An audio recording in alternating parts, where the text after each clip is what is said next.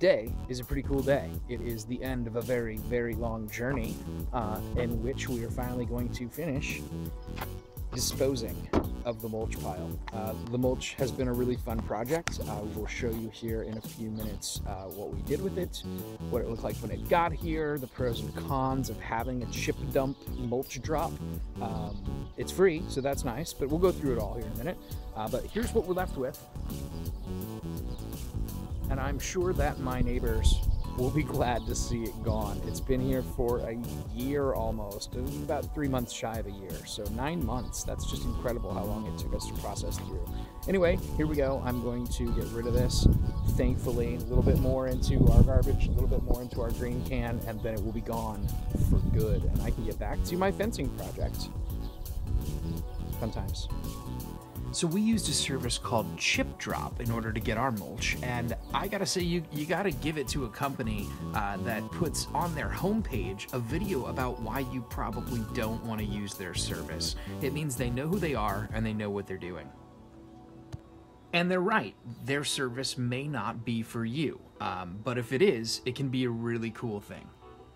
I'll link to that video in the description below. You should definitely check it out.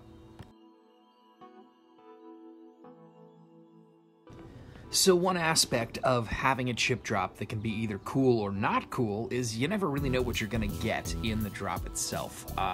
You might get something really horrible, like a lot of trash. You might, on the other hand, get something really cool, like palm chips.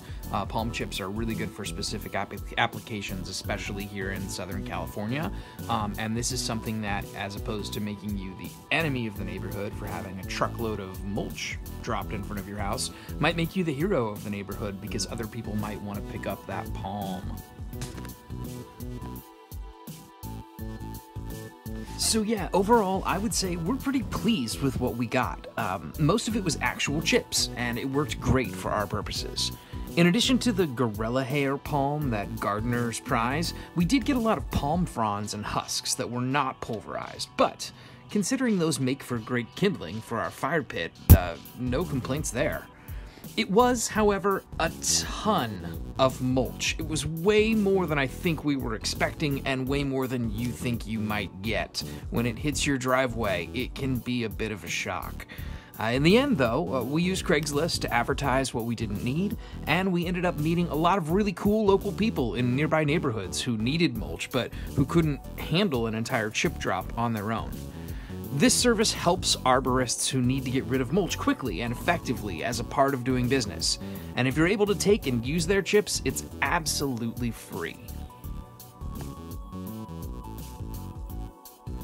All right, so let's take a look at where all that mulch went. Here is my beautiful wife to walk us through a little tour of what we have planted in our front parkway. Go ahead. First of all, this big one is a Pride of Madera. We have 2 of those, which we took from cuttings and raised from teeny little guys, and they're doing quite well. And then down here we have some poppies and some other poppies, different varieties, but mostly California poppies are ready to come up, which is very exciting. This one here is a star flower. It's pentas. It's little pink flowers. Hiding over here, we have, well, you can't even see it, so we won't even talk about it, but there's a little guy under there who is, I need to trim this one. And this is oregano that is a ground cover going to seed. And these here are one of my absolute favorites. These are naked ladies, also known as Belladonna amaryllis. They will lose their leaves in the summer, late summer, and shoot up pink flowers with no leaves on the stems, giving them the naked lady name. These were taken from my brother's house in Northern California. They are family heirlooms. Over here we have a lavender plant and a few other different flowers. There's Daydream Armeria, and these are both calendula plants, the yellow and the orange calendula plants, flowers of the bonbon variety. This here is a tulip magnolia tree, a saucer magnolia Alexandria. And around the tulip saucer magnolia tree, we have a ground cover of woolly thyme. And this is what I thought was a weed, but I actually quite like it. It's a ribwort plantain. And here we have a geranium, a sweet pea bush.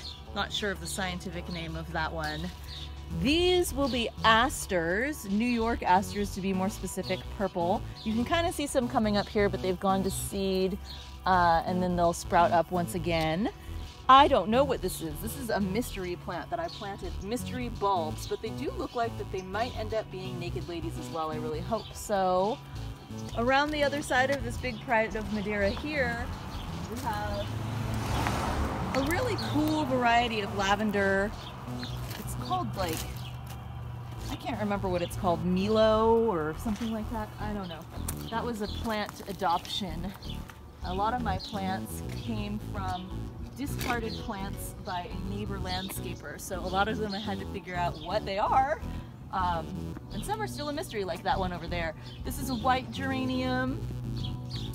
This is a rose, Easy Does It rose. This is a type of fern. I don't remember the name. Over here we have a jade, and then several other succulents on this side. Cape aloe, white ghost succulents.